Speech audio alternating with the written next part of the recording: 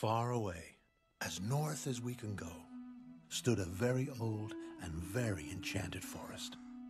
But its magic wasn't that of goblin spells and lost fairies. It was protected by the most powerful spirits of all. Those of air, of fire, of water, and earth.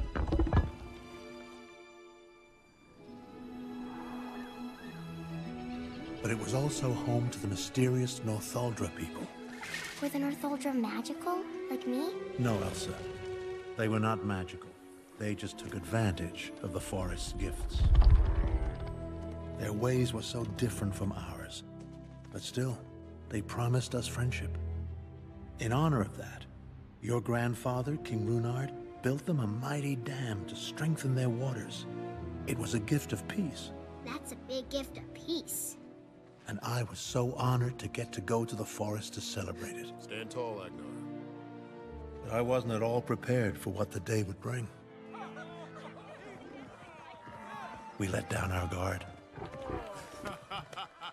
We were charmed.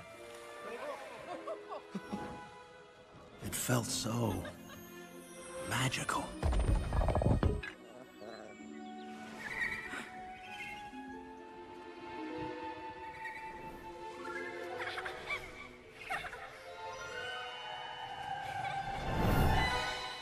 But something went wrong. They were attacking us. Get behind me. It was a brutal battle. Your grandfather was lost. The fighting enraged the spirits. Look out! They turned their magic against us all.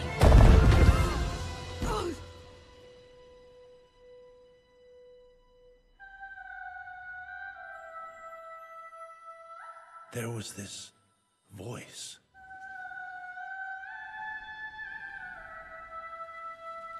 And someone saved me.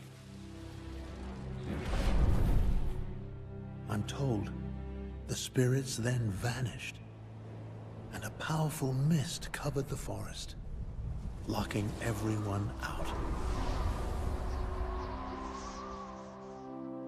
And that night, I came home King of Arendelle. Whoa, Papa. That was epic. Whoever saved you, I love them.